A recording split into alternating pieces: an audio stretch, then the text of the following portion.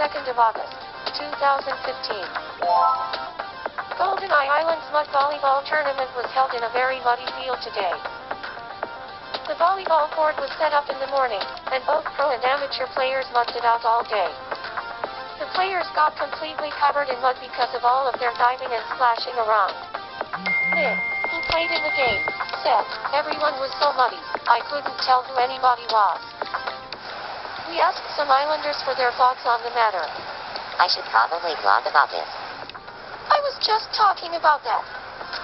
Thanks for watching. For your me news for August 2nd, this is Linda Carter, signing off.